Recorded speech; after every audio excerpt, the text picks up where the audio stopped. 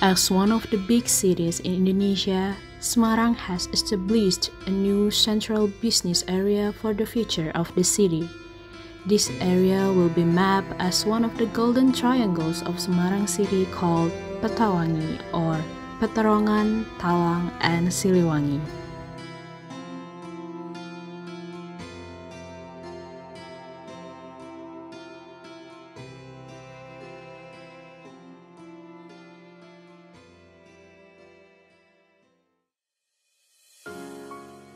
The planning area is a part of Peterongan sub-district, which is located in South Semarang district, with an area about 25.9 hectares. Bearing the title as a part of Petawangi, Peterongan has a lot of potential that can be developed for economic activities. Its strategic location and supported by complete infrastructure make this area has a very high economic value to be developed as a new center of economic growth. Peterongan Market, the center of economic activities in Peterongan, is one of the big traditional markets in Semarang. They sell local products for daily necessities such as vegetables, meat, groceries, and clothing. This market also still applies a conventional shopping system, where people across the city can come and make some bargains. The uniqueness of this market doesn't stop there. This market also has a very high historical and cultural values. Peterongan Market is recorded as one of the oldest markets in the city, which has existed for more than a century. Since 1916, during the Dutch colonial period in Indonesia.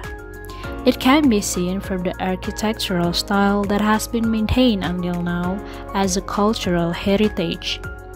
Peterongan Market also has a landmark in the form of a tamarind tree which has been growing for decades called Asam Arang-Arang, which means a rare tamarind tree. Until now, the existence of this tree is still maintained by the community as one of the cultural wealth.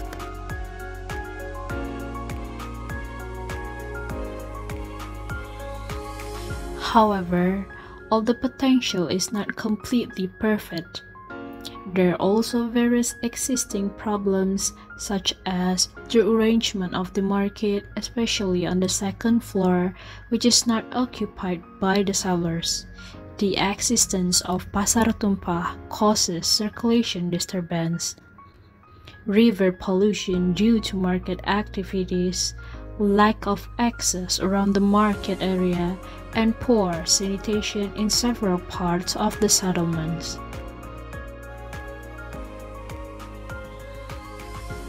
But all these problems are not an obstacle to being able to create Peterongan as an economic center that is safe, comfortable, and livable for the surrounding community.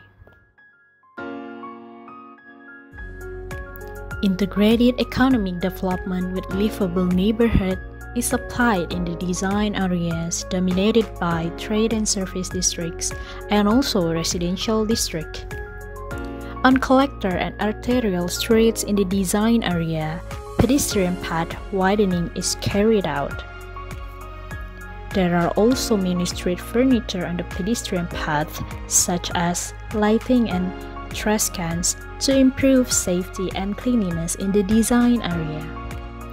The main entrance of the design area is on Lampersari Street as a visualization of the area's characteristics. The area at the design location is divided into several sections, such as residential. The residential area is divided into two areas, which are landed houses and vertical housing. The landed houses are designed with a face-to-face orientation to allow interaction. This residence is dominated by square and homogeneous buildings. Meanwhile, vertical housing is meant to accommodate citizens that used to stay at the dense settlements. These houses also reduce sanitation problems. To support the concept of a livable neighborhood, each residence is equipped with green public space and trees to maintain a natural impression. This residential area is also supported by a garden as a place for recreation and shade to beautify the environment. Linear open space and surveillance.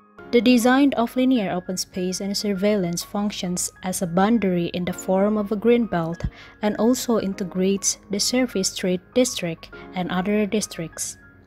Linear open space is designed with the street furniture and vegetation that stretch along the river and Peterongan Tengah Raya Street. Market area. In the western part of the design area, there is Peterongan Market, which is one of the oldest markets as well as cultural heritage in the design area. The market area is designed to suit the needs of distributors, producers, and consumers. There are also a parking and loading dock for the sellers in the other side of the market near the main entrance. Trade and service area around the market along MT Haryono Street. This area is designed with a predominantly square shape. Each building is equipped with a pedestrian path and vegetation to make it more comfortable for the visitors.